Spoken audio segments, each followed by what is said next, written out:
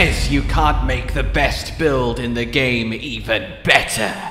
Oh yes, hello my fellow sorcerers, and welcome to absurdity beyond absurdity, ridiculousness beyond ridiculousness, and a third thing beyond a third thing. This is peak ball lightning because, hey, it already disintegrates everything that it touches, but it could disintegrate here.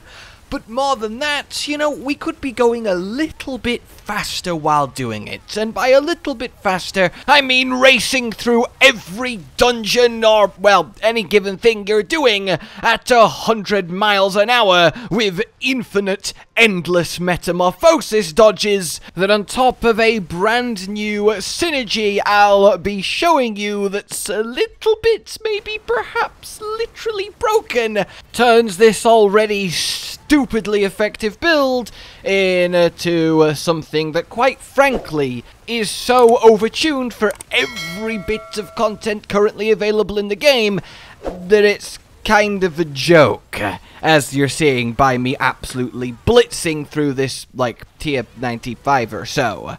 So, without further ado then, how exactly have we turned ball lightning? I guess not up to 11 by this point, up to, like, I don't know, we'll go with 17 or something. And essentially, this is it.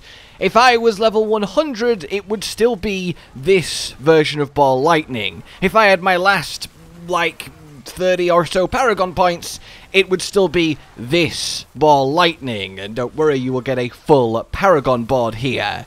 This really kind of is the min-max. This is perfect affixes, this is perfect gear, this is perfect strategy, perfect setup, and, well, the perfect build to perfectly stake our claim as the pinnacle of Diablo 4 in Season 2. So without further ado then, let's take the Arclash Ball Lightning hybrid I presented last time and evolve it into its final, ultimate form. Our ascension into gaudier godhood then begins, as per usual, with the skill tree, and we get 1 rank of Arclash. This is just so we can literally cast it, it's the perfect filler, and it does add to our overall cooldown reduction, as well as amp up the damage of Ball Lightning, thanks to the attack speed it will generate with Vampiric powers. We no longer need any real damage to come from it though, so we can save 4 points by not going full in here. We do, however, want to grab 1 rank of Firebolt because, yes, now, perhaps sadly, but when you see the damage, maybe not so sadly, we are going for that burning synergy for the extra hard critting, and indeed the burning paragon that we'll also get to with the Firebolt enchantment. It just adds so much damage that it's kind of hard to ignore now that we've solved a few other problems that was preventing us from taking it in the past versions. Down to core, we want 2 into potent warding. This would lovely to be 3, but we simply don't have the spare pointage, so it's only getting the 2. Then we grab chain lightning and take it down to enhanced and destructive, just to put more crackling energy on the floor. Technically, you will probably have enough crackling energy anyway without this, so you could get rid of these 2 and reassign them, maybe put that 3rd point in potent warding, that is up to you, but I have left it in because it's just incredible to see a sea of crackling energy. This also makes up our 2nd enchantment slot because we want these free chain lightnings to be thrown out for a couple of reasons that will become apparent. Over to your defensives, where we get just the 1 rank in elemental attunement so we can get the cooldown resetting, fill up your glass cannon for the free massive multiplicative increase to damage, and given we're so hard to kill now, the damage extra taken essentially isn't a factor. Grab your teleport as just the best thing ever, the mobility, the Raiment Stun, the extra mana from Tybalt's Will. It's just, and it has quite literally never been better than in Season 2, despite already being one of, if not the best single ability Sorcerer has. We go over to Shimmering for the damage reduction, and then we grab Flame Shield, and this time we take it to Mystical for the mana reduction while it's on. It just lets us pump out a few more ball lightnings, and we kind of don't need to heal because we kill everything so instantly fast that we're in very little danger, and anything that can kill us is probably a random BS one-shot in a Nightmare dungeon that's too high level for you technically that you couldn't have prevented with the heal anyway. Then we, well, don't take Frost Nova, which you might find interesting, but I will explain why once we're done with the tree. Over to Conjuration, where we grab the Align the Elements just to get to max rank Mana Shield for great constant damage reduction, and then Protection for our Barrier Synergy and more not to die pleaseness. We get our 3/3 in Conjuration Mastery just for the amped damage when we throw out our Lightning Spears with Unstable Currents, and for when we have our Ice Blades active, which is fairly often with how much cooldown reduction we have. We want this to go to Enhanced and then Summoned so it can apply its cooldown reduction to the rest of our skills. This means more teleports, more flame shields, more unstable currents, and just more death dealt to everything that dares be on the same screen of us. It also lets us do something else very neat that again will become apparent when we get to a later section. Over to your Mastery, where we go all in on the star of the show, Ball Lightning, get your Enhanced, which is just ludicrous damage, and then Wizards to start the Sea of Crackling Energy, which, thanks to getting 3/3 in Invigorating Conduit, is a big source of our near infinite mana. Then, over at your Ultimates, we want the Unstable Currents. It is a massive spike while it's on most of the time. The attack speed is ridiculous, feeding in to Enhanced, and the Infinite Crackling Energy Pulses is nice too, coupled with our key passive that should be Overflowing Energy, just to have as many teleports and unstable currents as possible, constantly pulsing and reducing out to every enemy around us. And then yes, 1 rank in Coursing just to get the full movement speed, which does translate to damage and, you know, just clear faster, and then full Electrocution for even more damage reduction. So there we have our skill tree. So what's actually kind of changed and why in the hybrid Ball Lightning style here? Well, firstly, we just have a massive amount of increased pure Ball Lightning damage thanks to the focus on critting often and critting hard with every tick of this delicious orb. That is achieved via actually putting in the Firebolt enchantment, which then obviously, yes, lets you take full advantage over Devouring Blaze, which I now realise should have come up during the skill tree section, so yeah, get your points in Devouring Blaze. This is still a sizable increase, even if it's less than it once was. We also then don't really need the usual enchantment of Ball Lightning spawning more Ball Lightnings, because it's kind of overkill. It does less extra damage to get a few extra lucky hit Ball Lightnings than to be able to go into Burning Synergy and critting extra hard. It also means we don't need any focus on lucky hit, which means we can kind of drop any need to get lucky hit, which means more room for more damage where lucky hit used to be. But the playstyle remains very similar. We just cast our Ball Lightning while swiping our Arc Lash whenever we can't cast Ball Lightning. That is just the general flow as you blast round. But that blast round is what's very much different and key this time, because what we have going for us is, well, 4 charges of boom, boom, boom, boom. And that is so good. And if you look how fast those charges come back, we just have another 3 as we fight. This kind of gives us that endless source of just blitzing through dungeons alongside teleport. You see just how fast we're moving and just how many dodges we can do constantly. It really is something special, and apparently I just completed a Tree of Whispers.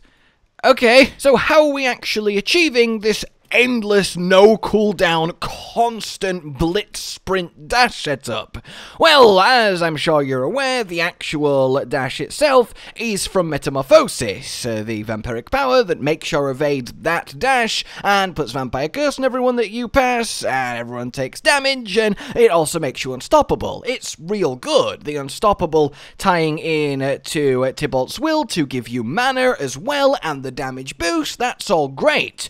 But what it also synergizes perfectly with is the Oculus. Now, we'll get more into this when we get to gear, but this gives you the teleport enchantment, sure, but when you have Metamorphosis on, it actually overrides it and you remain in control of your dash. So then you might ask, why use the Oculus? You're missing out on attack affixes on a regular wand, and indeed, the extra legendary aspect. Well, the plus damage is nice, the ranks of teleport are fun, you can use it constantly, only a 7-second cooldown, even with raiment, but what it gives you is the extra 3 evade charges, and your attacks reduce your evade cooldown by 1.2 seconds.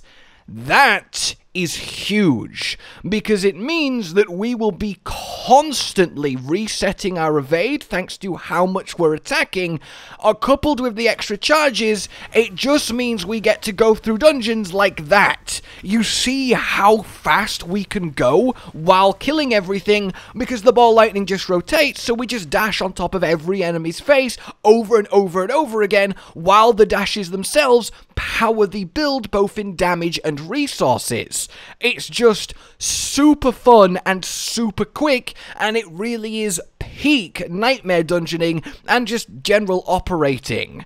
So past that, the other main difference, other than yes, plus your frame shield when you think you might die, constantly teleport on enemies for raiment, use your unstable currents whenever there's a big group of enemies, blast out more damage and on bosses. The other change of note then, as you are seeing on the bars and from the skill tree, is Ice Blades. So why Ice Blades? Well, the thing is, since we no longer need Frost Nova, as we just don't need anything it can do, we get all of our vulnerable from Vampiric powers and Paragon board, and we get all of our mana from, well, many other sources. It just kind of is, well, superfluous. Everything dies in the stun of raiment, so we don't need to freeze it either. So we've gained a spot on the ability bar. So basically, you kind of have 3 choices. Either still give that slot the kind of useless Frost Nova, give it the Ice Armor for more tankiness, or give it either Lightning Spear again or Ice Blades. We want it to be something that's a cooldown because we want the barrier synergy from protection, and we want it to be something that's fairly easy to just press and forget about. So which one of these is more useful? Well, the extra stunning everyone is nice, but it's also kind of not needed because we're just again blitzing on top of everyone and blowing them up with ball lightning. Whereas if we look at Ice Blades, yeah, they do an okay bit of damage, they add to our vulnerable uptime, which is nice, and then they put a bit of their cooldown reduction on the rest of the abilities, which is also nice. But truthfully, all of this is kind of minor. The main thing that tipped it to Ice Blades is because we will be using a very certain glyph, that being Elementalist, which means we need a source of cold damage, which comes from our Ice Blades, so we can get that full 3-stacked 15% multiplicative damage, the fire damage from the flame shield, and then the lightning damage from, you know, everything else. So it kind of ended up being the most logical choice to give us the most power with the least amount of investment, both skill-wise and thought-wise. So that's kind of where we end up being. So with that kind of context for the key changes and why they're so effective, let's talk about our gear then. We want, as last time, conceited on our offhand for more damage while you have a barrier. We will always have a barrier, so this is just a huge permanent increase. We then, of course, want the star aspect, which makes the ball lightning go round us, gravitational, and do more damage. This thing is what enables it to all work. We also then want Elementalist. This is one of the shifts to give our ball lightning extra crit chance. We will have more than 100 mana most most of the time, so this coupled with our natural crit gives us a near 100% crit chance on Ball Lightning, and with how much crit damage we're packing now thanks to Burning Synergy and a few other things, it's kinda silly how effective this is, and definitely better than the aspect of control that we've dropped for it. On your necklace, you want your Disobedience, as it's our greatest source of defense. It's what keeps you alive against those melee hits, especially in high nightmares, and generally, it's the best place to put it. Now, technically, if you think you can get away with only one defensive aspect, put Disobedience on your helmet, and then you can put an offensive aspect on your neck, in which case it should be Elementalist, and then this Elementalist should be Control again, but I think you will really appreciate and need the extra armor quicker that you get from Disobedience on your neck, coupled with then Ever Living on your helmet, as every enemy will always be vulnerable. This is just a really nice chunk less damage taken. Besides, technically speaking, if you are feeling comfortable enough with the content you're doing, you're not worried about dying, well then you actually just want to put Godslayer Crown on, which is even better than the swap around of the aspects. So if you think you're safe, put Godslayer on your helmet, and then leave the Disobedience on your neck and the Elementalist on your ring. Then we want Accelerating on your gloves to get that extra attack speed, which not only means more Ball Lightnings faster, it means they're hitting a lot harder as the attack speed multiplies their tick rate up. This is why we have the Chain Lightning enchantment, as when it fires out, as you just saw, it will crit and it will trigger this and keep it with essentially 100% uptime. Then we move over to uniques. The usual and always Raiment of the Infinite for that sweet stun group death, especially with Ball Lightning pulling everyone into your circle, is really what you want, and the Glass Cannon is very nice too.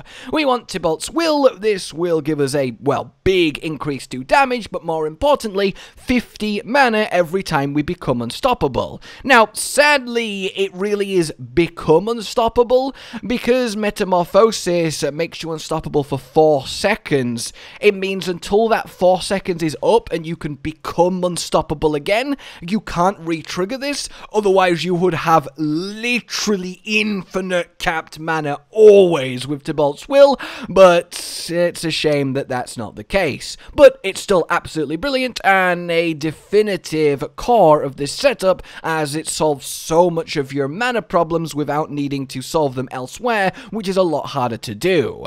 Then you want Esu's Heirloom. There's no real question here. The mana cost reduction is excellent, the crit strike damage is excellent, the movement speed is excellent, both in clear speed and the damage it translates to, and then the increased crit chance is wonderful as well. It really does get quite high, especially when your movement speed procs from other sources.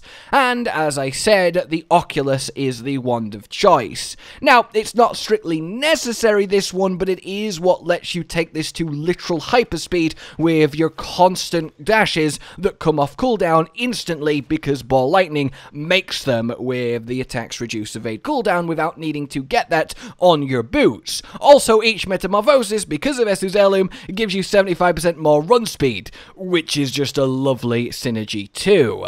Then, for your gems, you want your more crit damage to vulnerable in your weapons, more health in your armor, and more armor in your jewelry. When it comes to affixes, then, it is the following: crit chance, crit damage, mana cost reduction, chance to restore primary resource, resource generation, cooldown reduction, attack speed, lucky hit chance, and then lightning critical hit damage, and then just general damage. Skills-wise, you want ranks of mastery, you want ranks of defensives, and you want ranks of glass cannon. You also want ranks of devouring blaze. Then, generally, int, damage to close, vulnerable damage, all all of those extra, some maximum life there around is nice, and definitely you want percent armor on your helmet specifically, as that is a big increase to your survivability. Then Vampiric powers. Anticipation is a no-brainer, being out on stable currents 20% more often is just so good. Then over to Ravenous, permanent passive near 60% extra attack speed is broken for, again, every build that doesn't channel. 60% more ball lightnings, 60% faster ticking ball lightnings. It's everything we could ever want, and it will go up to the max bonus of 80% in combat when all of our bonus move speed procs from various sources. Then we want Moonrise to work with Lash. This stacking up to an extra 20% attack speed is excellent, because not only does it mean 20% more ball lightning casts, it means they tick 40% faster from the passive. And then the extra movement speed when you go into the rage is faster clear speed, and then even more attack speed thanks to it being converted by Ravenous. This right here is why it's still worth having Arclash on your bars, even at only 1 rank, because slowly cycling through this buff is huge for the ball lightning damage. Then we have Prey on the Weak, more damage to vulnerable enemies, and enemies cursed are vulnerable. We are making enemies cursed with our Metamorphosis, and we're just doing a lot of vulnerable damage in general. We're also making enemies vulnerable via another method that we'll get to on the Paragon board. And then, yes, as you know, the Metamorphosis to give us a source of Vampiric Curse, to give us ridiculous literal clear speed, and to just generally be permanently unstoppable. This is so nice. You will never be CC'd again.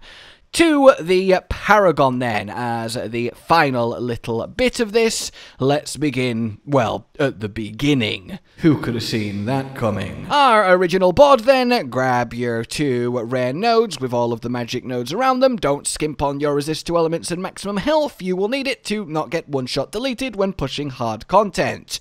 Over to the first glyph zone, and again, both rare nodes and the magics around it, except the stats, as you won't need them. And then your first glyph is going to be that Elementalist.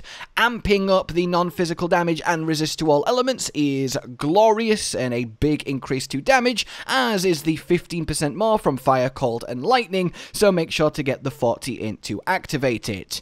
Going up then, we want to go into Enchantment Master. Here you will just get the trifecta of so much non-physical damage. Go up and then do this little L shape, get everything on the way, and enjoy your huge spike to your numbers. On the other side, get your resistance to elements and the magic nodes too, and in here put Reinforced. Not only is again amping the non-physical damage into resistance great for you, that 15% damage reduction while you have a barrier, which you always do, will really be felt and go a long way to keeping you alive. Then head right and go into our Burning Instinct board for our Burning Synergy thanks to Firebolt enchantment. Go straight down to the glyph slot where we can then grab cinders for more damage to burning enemies, and then also smoldering embers to take less damage from burning enemies. This is a huge increase to our survivability and another great reason to work in Burning Synergy to ball lightning. In the glyph slot here then, you want Destruction. 150% more crit damage is ludicrous, on top of making enemies take 12% more damage from you for just a little extra bonus, because why not?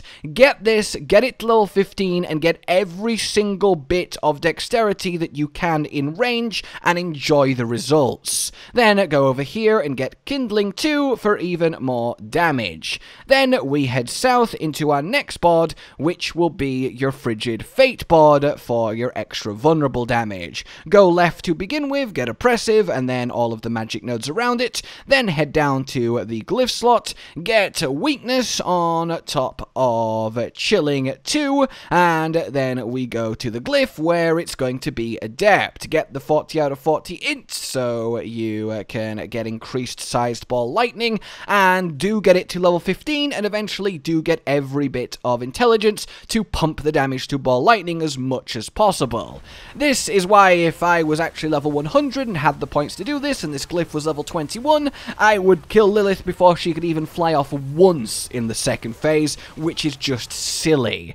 Then you want to head right, get the damage reduction from guarded and the magic nodes relative to it, and then we head into our final board, which will be your static surge board. Head straight up, get overwhelming and the magic nodes around it, veer off downwards to get static surge. This helps with our mana consumption, as it gives us a little bit back every time we spend 87 mana and then cast Chain Lightning. We're casting Chain Lightning from the enchantment slot, which is another reason we have it, and it also means that all of our auto Chain Lightnings make enemies vulnerable, so we get even more vulnerable uptime, which is another reason we no longer need Frost Nova. Then I am out of points, but if you are level 100 instead of 92 like me, you will continue on right here, head down, get Incapacitate and the magic nodes that are relative to damage around it. You'll go down here, get Electro just for the intelligence, and then you will go down here and get Paralyzing for the extra maximum mana and the magic nodes around it. Then you will spend your remaining points on ideally going up here, getting all of this resist to elements in this little cluster, and then going up and getting Enchantment Master. Or, if you still have more points, you want to go up here on Burning Instinct, get the extra armor, and this damage reduction from elites, and then you will definitely be out of points. In this final glyph slot then, you want our lovely Crackling Energy charged, just for that permanent stacked 15% more multiplicative damage, and that will see you with a complete Paragon board. So, there you have it, ladies and gentlemen. That is really it. Kind of peak, min-max, level 100, perfect, fully complete ball lightning in its final and deadliest form. Well, final and fastest form. Technically, if you gave up the Oculus Metamorphosis combo, you could do a little bit more damage, but that's really just not worth giving up the speed and comfort of being able to do this everywhere you go. It's just so good. I hope you have enjoyed this, and indeed are enjoying being Sorcerer in Season 2 still, because it really is one hell of a good time. I will be back shortly with something that I hope works, because if it does, it's going to be so special, so look forward to that. But now then, like you've enjoyed this, subscribe and hit the bell for more, consider supporting the future of the channel on Patreon down below, and until we meet again, a goodbye. Josh, Cotton, and Hollow with the videos, dropping the humor like a hammer on your tippy toes, bringing entertainment on a daily arrangement to take our insanity and turn it into entertainment. Yes, I said entertainment twice, to reiterate that it is nice to look into your faces on a mostly daily basis when you let us in your homes to make the whole world a stage. Goodbye.